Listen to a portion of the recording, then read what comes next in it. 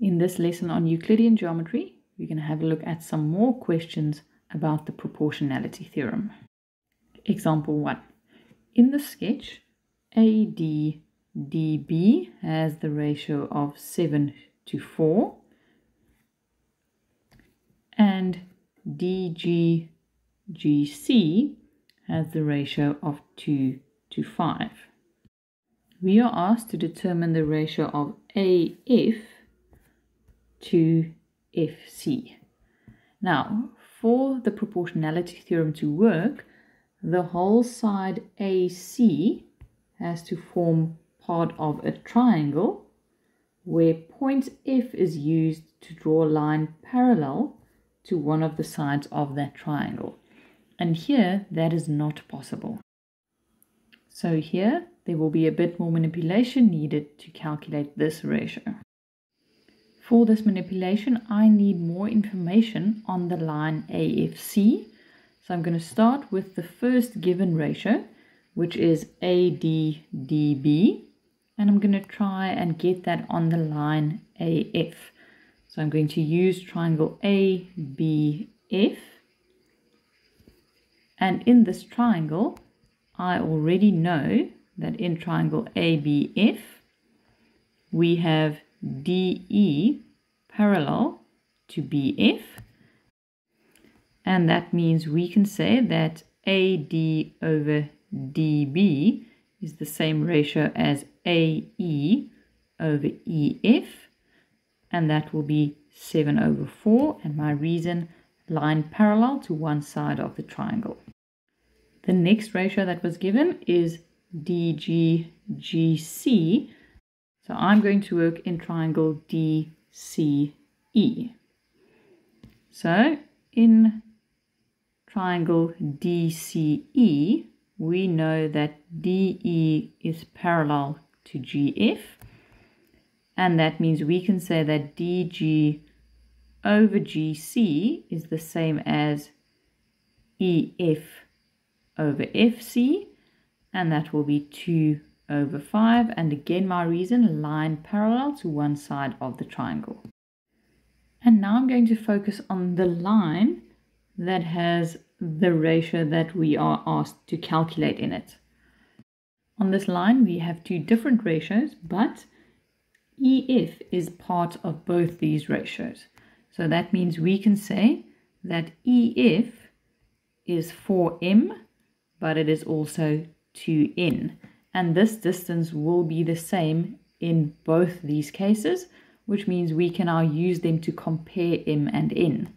So if I divide by 2, n will be the same as 2m. Once I have this, I can go back to the question, which is the ratio of AF to FC. Now, on line AFC, we now know that AF can be written as 11m and FC is 5n. We also know that n is the same as 2m. So if I substitute, I can rewrite that as 5 times 2m. And then I have my ratio as 11/10. Example 2. In the sketch, it is given that PQ is parallel to AC, and it is given that PR is parallel to BC. We are also given the ratio of BQ to QC as 4:3. But this time the question is to get the ratio between the area of two triangles. So our first triangle, triangle ABQ, and our second triangle is triangle ACQ. Let's quickly recap the area of a triangle. For the area of a triangle, we know the formula is half times the base times the perpendicular height of the triangle, or we can even go to trigonometry and say half of A times B times sin of the enclosed angle C. Now, if we have a look at these two triangles, we will see that they have a common apex at A.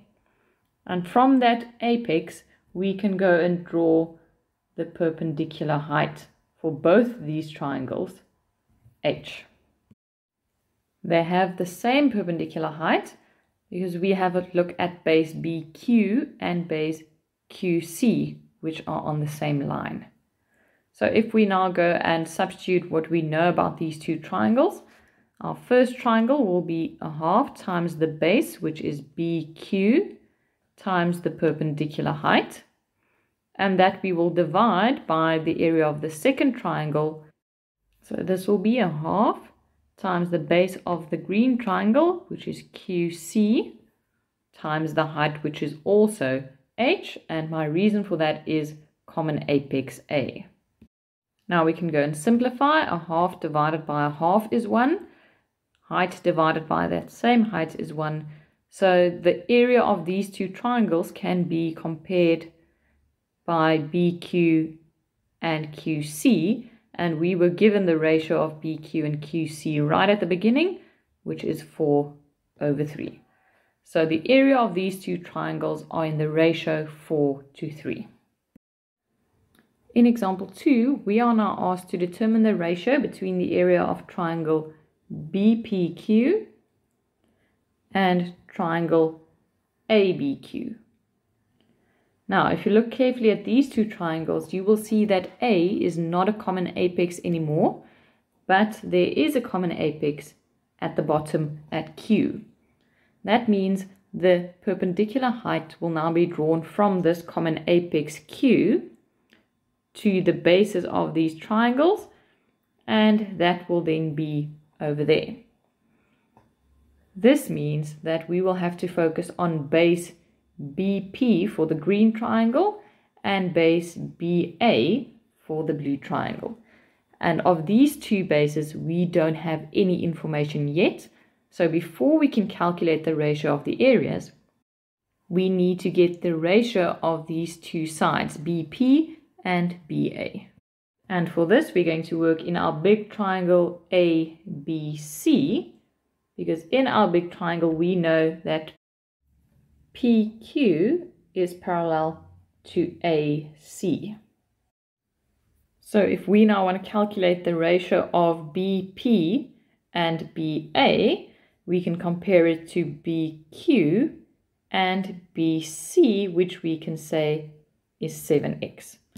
So I'm going to start off saying that we are going to work in triangle ABC, where we know that PQ is parallel to AC, and therefore we can say that BP over BA will be the same ratio as BQ over BC, which is 4/7.